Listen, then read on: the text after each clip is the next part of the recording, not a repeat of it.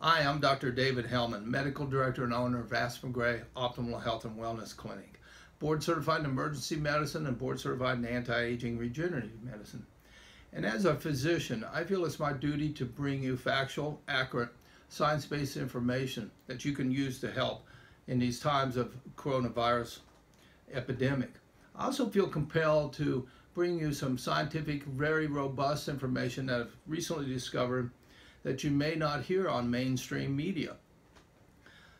What I found is that the virus, the coronavirus, like many other viruses, hijacks an enzyme in your cell called PLA2, phospholipase A2.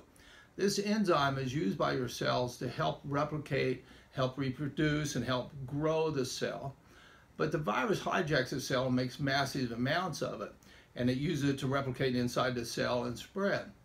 Well, they've discovered that PLA2 inhibitors can reduce this viral replication up to 1,000%, which is a game changer. It may change how you feel with this virus. It may change how this virus affects you.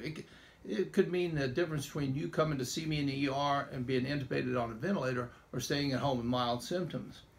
This PLA2 inhibitor is sold over the counter as a nutraceutical. In Europe, it is a pharmaceutical drug, but in the United States, we can get it as a nutraceutical. It's used as a brain enhancer to increase focus and to increase neurotransmitters in your brain because it crosses the blood-brain barrier very easily. But the interesting thing about this new research is shows as a PLA2 inhibitor, it can have a great impact maybe on the coronavirus. It's called Citicoline or CDP-Citicoline. I started taking it about a week ago. I started out at 500 milligrams a day, and I'm going to increase it to 1,000 milligrams a day. And I urge my fellow healthcare workers on the front line to do 1,000 milligrams a day for extra resistance.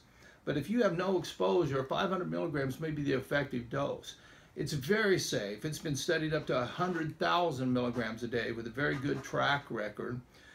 You can take it up to 2,000 milligrams a day if you have some symptoms such as fever or cough or chills or body aches, some symptoms that may suggest that you've been infected. Some people may have GI upset with this and some diarrhea, but that's a very few percentage of people. I think this has robust, very strong evidence, very strong science behind it. So I urge you to look into your own research. I'm going to keep it simple. Look into your own research, do your own research. CDP-Citicoline. It could be a game changer in your health. I'm Dr. David Hellman. Thank you for watching.